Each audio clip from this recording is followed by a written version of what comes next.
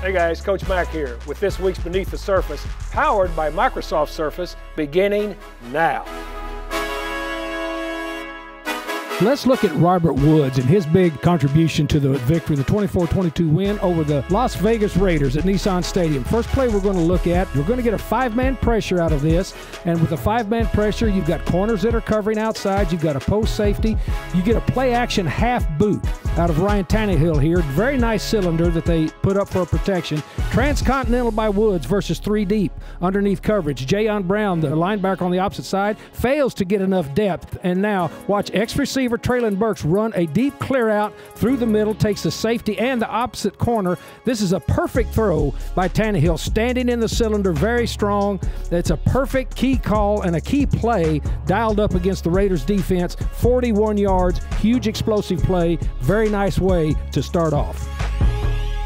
Second play we're going to look at, again, a six-man solid front. Watch number 30 turn and run up the middle of the field to protect against the backside throw that hurt them so bad in this ball game with the deep dig. Tannehill does a really nice job of looking off of the coverage and then throws a perfect deep outcut to Woods. This is a nice counterpunch to the defensive alignment. This is a very good job of being able to adjust your play calls during a game to what the defense is presenting you. An excellent counterpunch by Todd Downing on the play call to take advantage of what the Raiders were trying to do against this type of a set.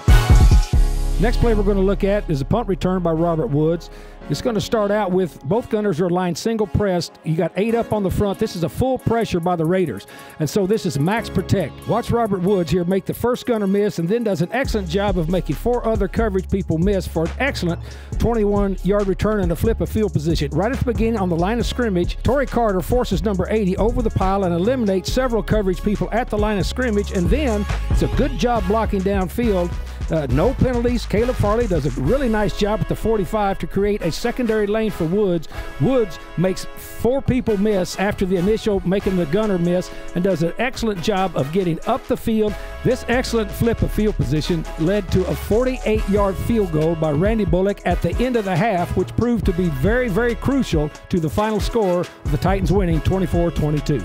There you have Robert Woods, excellent addition to this football team this year and a big contributor to the win over the Las Vegas Raiders.